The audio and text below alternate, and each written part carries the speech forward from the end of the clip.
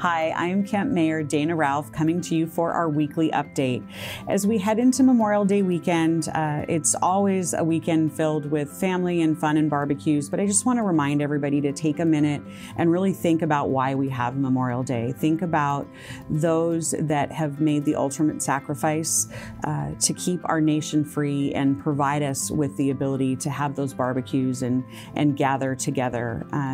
You often hear the saying, freedom is not free. I think about that a lot on this particular weekend and know that if it wasn't for those that chose to serve our country and again, pay that ultimate sacrifice, we wouldn't have what we have today. So hope you enjoy the weekend and take some time to think about that.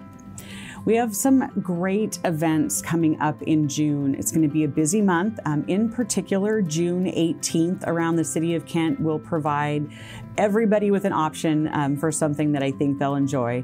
First thing we've got is a service day and community cleanup event. So I'm encouraging city employees in honor of Juneteenth to come out, spend time with our community volunteers and help us make Kent clean and beautiful and safe. So we're going to be doing a graffiti paint out event Saturday, June 18th from 9 a.m. to 12 p.m. If you're interested in joining us, you can come down to the parking lot at Kent Commons right there on James and 4th in downtown Kent and help us clean up the city a little bit. Next event on June 18th is the Kent Black Action Commission's Juneteenth event. Really glad that this is back in person this year. Thank you, KBAC, for putting on this event every single year. It's up at Morrill Meadows Park from 10 a.m. to 3 p.m. There is always entertainment, booths, learning opportunities, and great food. So I strongly encourage you to check out that event up at Morrill Meadows Park.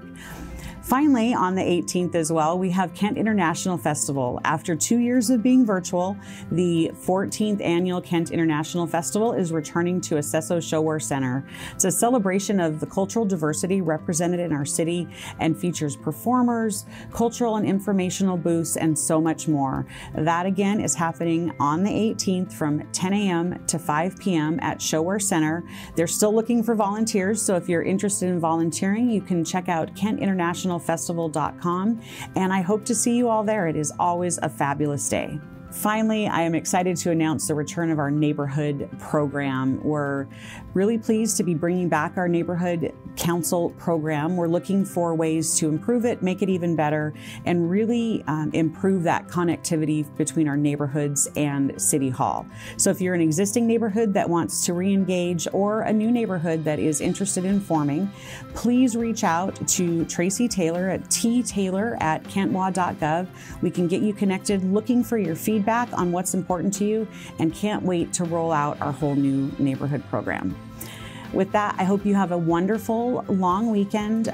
Remember to take some time to think about what Memorial Day really is, and also spend time with your family and connect and just relax. Have a wonderful weekend, and remember, we are Kent.